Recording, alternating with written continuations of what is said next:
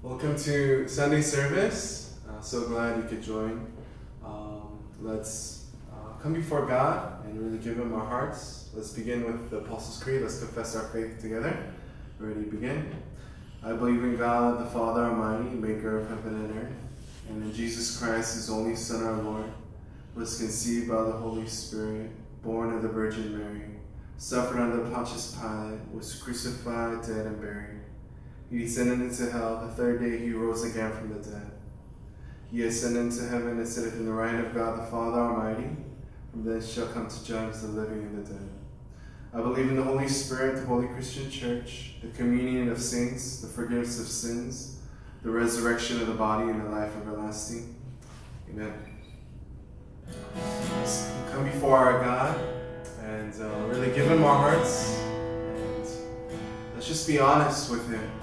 God, I'm feeling like this right now. God, I have these kind of issues that I want to bring up to you.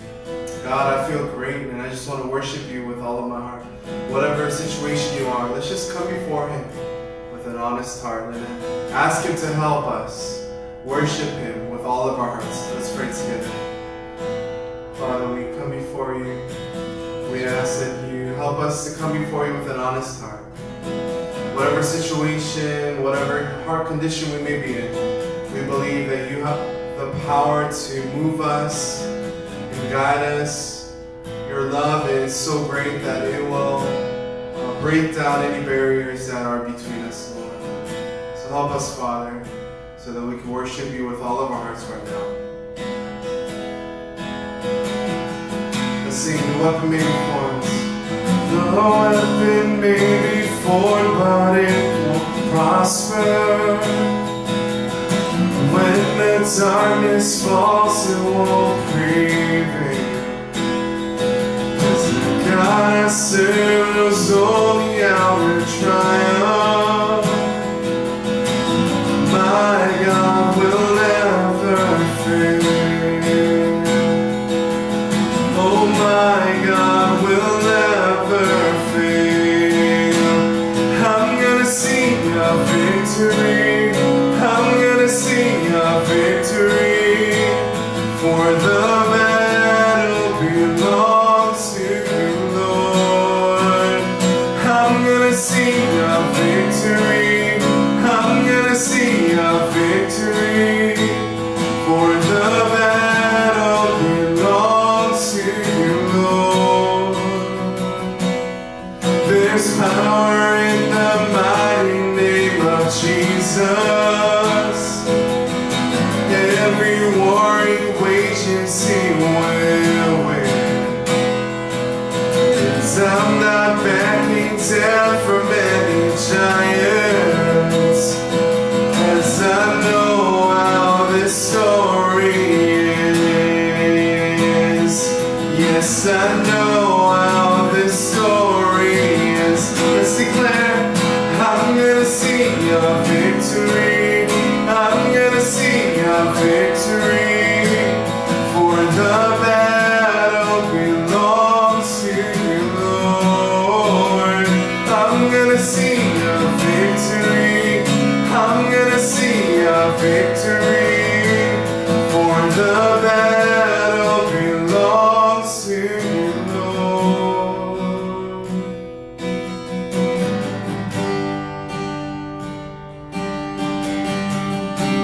I sing if my heart is overwhelmed and I cannot hear your voice. I'll hold on to what is true, though I cannot see. If the storms of life they come and the road ahead gets steep, I will lift these hands in faith. I will sing. I remind myself of all that you've done and the life I have because of your Son. Love came down and rescued me. Love came down and set me free.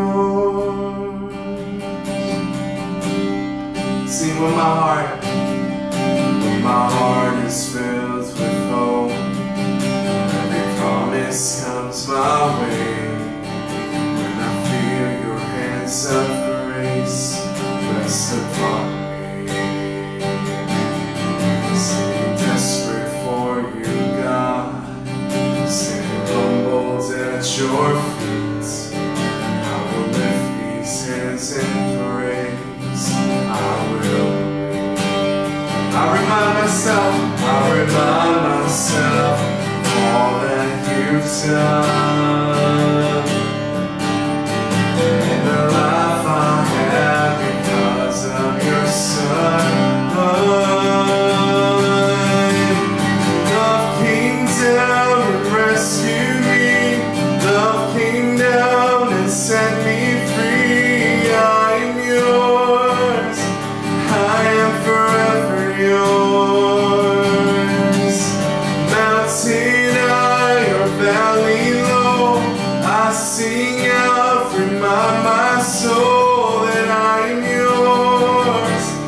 I am forever yours. I'm yours. I am yours.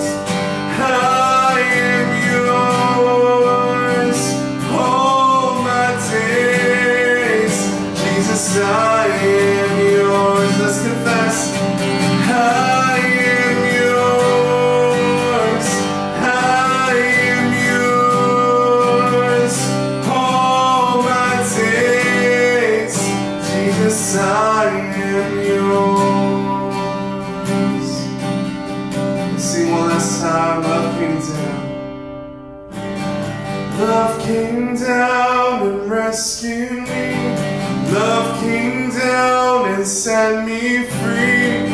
I am yours.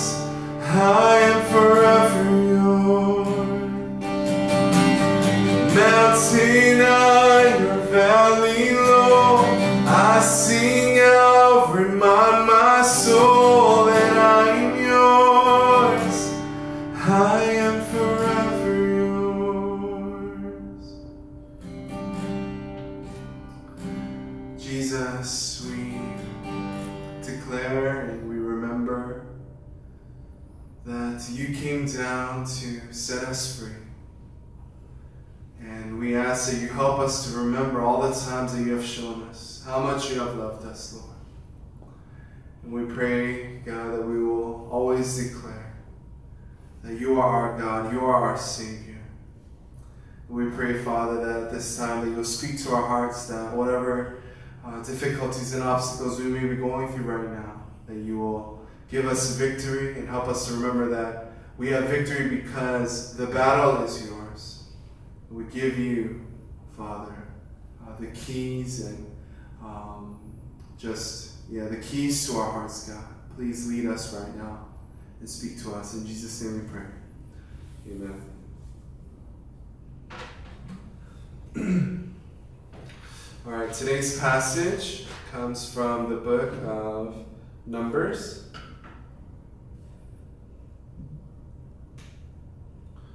Let's turn our Bibles to the book of Numbers, chapter 13, verses 25 to 28. Numbers 13, 25 to 28. Let's read in one voice. This is the Word of God. At the end of 40 days, they returned from exploring the land. They came back to Moses and Aaron and the whole Israelite community at Kadesh in the desert of Paran. There they reported to them and to the whole assembly and showed them the fruit of the land. They gave Moses this account: "We went into the land to which you sent us, and it does flow with milk and honey. Here is its fruit. But the people who live there are powerful, and the cities are fortified and very large. We even saw descendants of Anak there." Amen. Let's pray.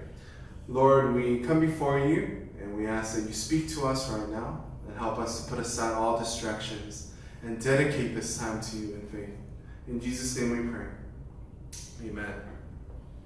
God has blessed us with many wonderful senses. There's 5 main senses. It's sight, touch, taste, feel, right, and smell.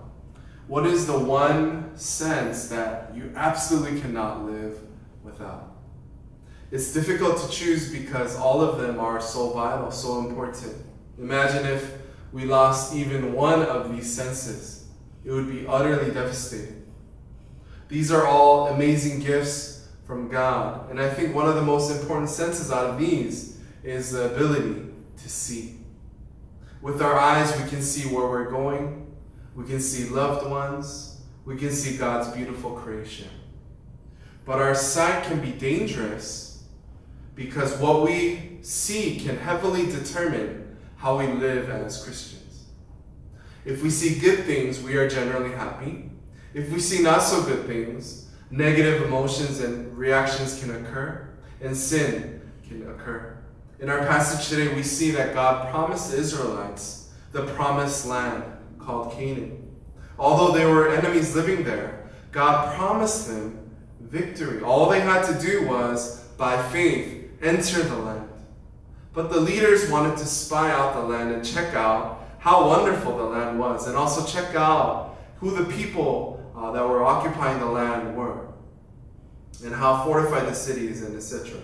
And so representatives from each tribe, along with Joshua and Caleb, a total of 12 men, went to spy the land. And the land was indeed amazing. Remember, the Israelites needed to farm and to take care of their animals. And so this land was simply perfect. They brought back a sample of the fruit there, and the grapes were huge and beautiful. But they also saw the enemies. And if we look in verse 28, the people who lived there were powerful. The cities were fortified and very large. And they began to fear.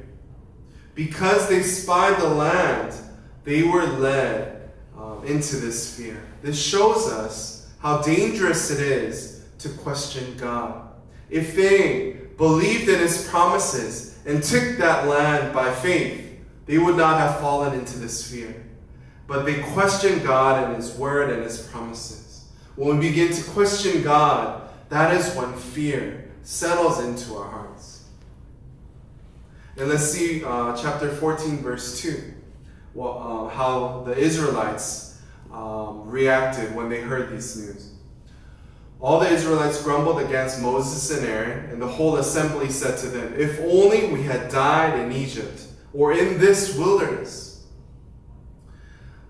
The spies, they feared so much that they began to tell all the people and all the Israelites about it. And the Israelites began to worry so much that they said that they'll rather have died in Egypt or in this wilderness. God loved the Israelites so much that He delivered them from slavery in Egypt.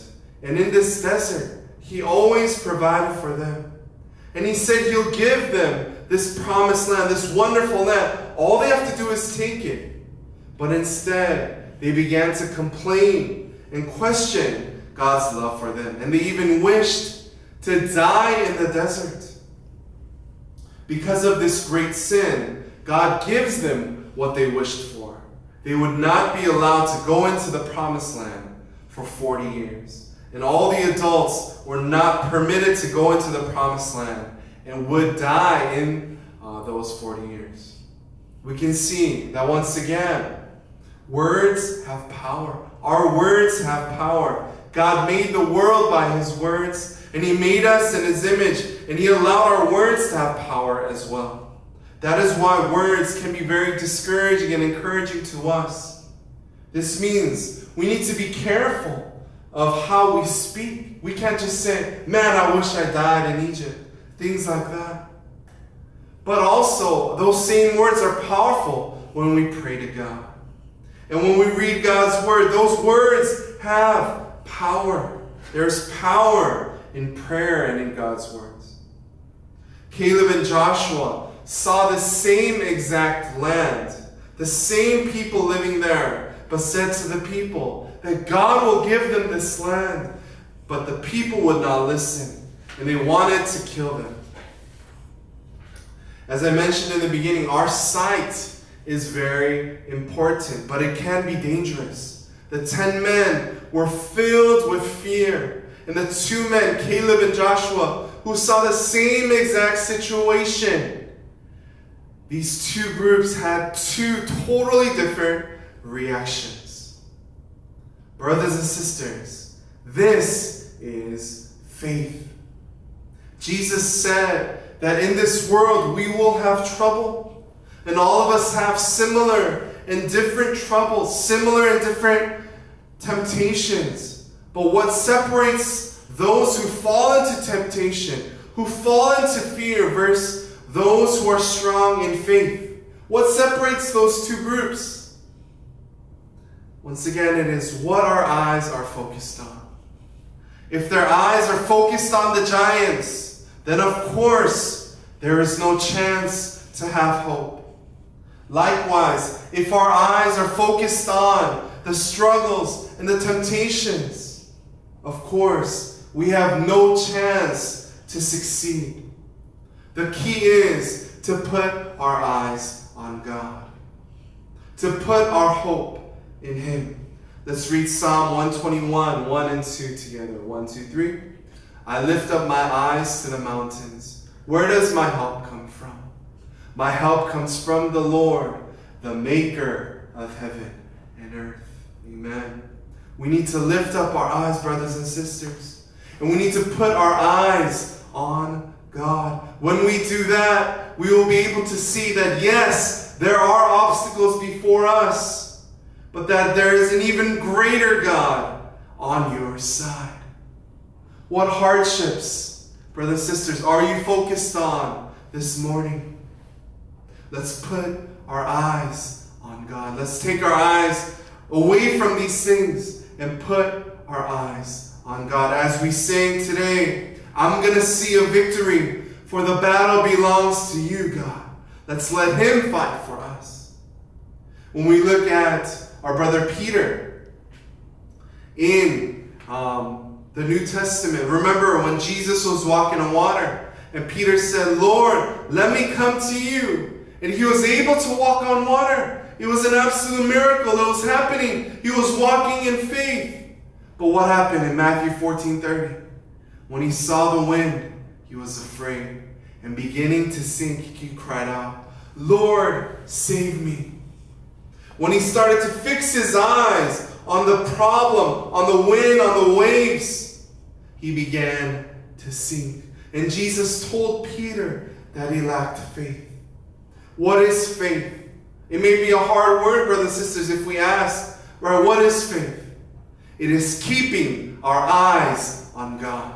It is keeping our eyes on Jesus. He will get you through any difficult time. He will get you through any difficult temptation. He will get us through. All we have to do is keep our eyes on Him. Where are your eyes focused on? Where are your eyes fixed on this morning, brothers and sisters?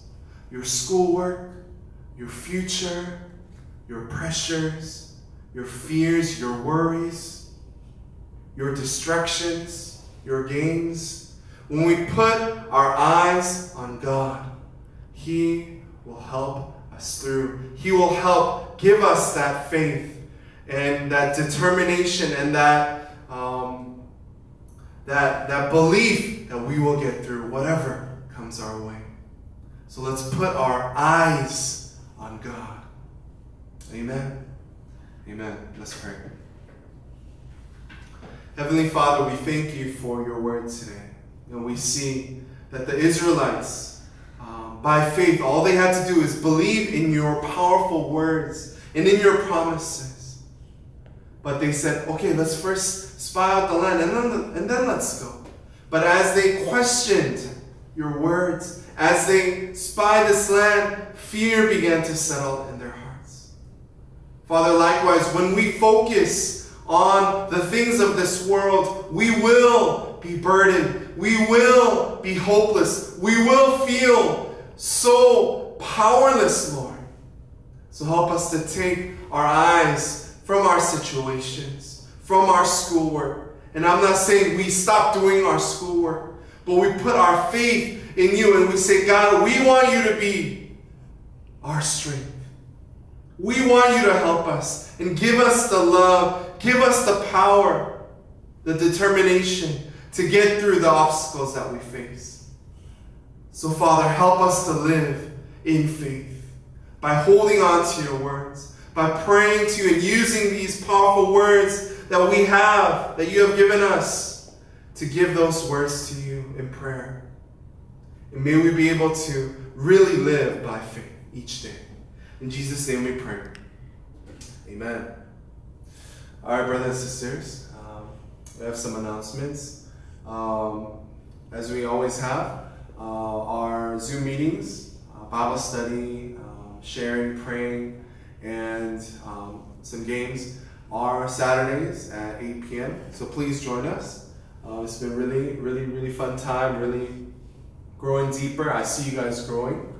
Also, we have a special announcement that I'm going to be able to bring my wife and Teddy, my son, and my wife needs help bringing him because he's a big boy now. Okay, but also we have some paperwork and some things to take care of. So I'll be gone for a couple weeks, but our worship will continue like this, so don't worry about that. I'll continue to send the links. So please join us next week, and please pray for me and my son and my wife that we can come back safely. So we'll appreciate that. Okay, let's finish with the Lord's Prayer, and yeah, we'll finish our worship. Let's pray together. Let's close our eyes. Our Father in heaven, hallowed be thy name. Thy kingdom come, thy will be done, on earth as it is in heaven. Give us this day our daily bread, and forgive us our trespasses as we forgive those who trespass against us. And lead us not into temptation, but deliver us from evil. For thine is the kingdom and the power and the glory forever. Amen. Bless you guys. All right, see you soon.